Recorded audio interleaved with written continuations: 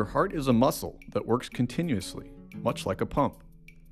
Each beat of your heart is set in motion by an electrical signal from within your heart muscle.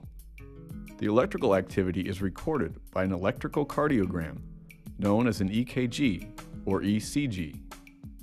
Each beat of your heart begins with an electrical signal from the sinoatrial node, also known as the SA node.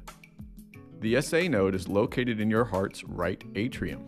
When your heart's right atrium is full with blood, the electrical signal spreads across the cells of your heart's right and left atria. This signal causes the atria to contract, or squeeze. This pumps blood through the open valves from the atria into both ventricles. The P wave on the EKG marks the contraction of your heart's atria. The signal arrives at the atrioventricular node, near the ventricles. Here it is slowed for an instant to allow your heart's right and left ventricles to fill with blood.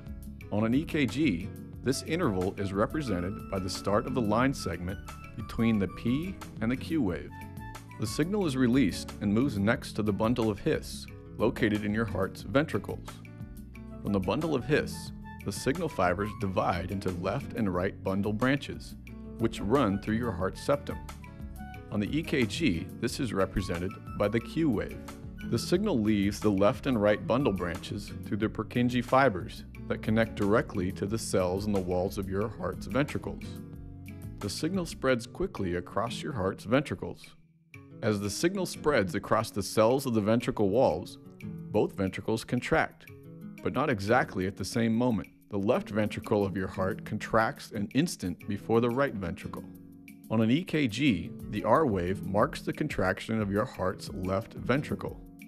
The S wave marks the contraction of your heart's right ventricle.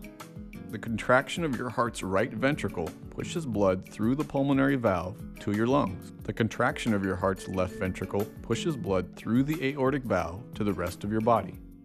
As the signal passes, the walls of your heart's ventricles relax and await the next signal. On the EKG, the T wave marks the point at which your heart's ventricles are relaxing. This process continues over and over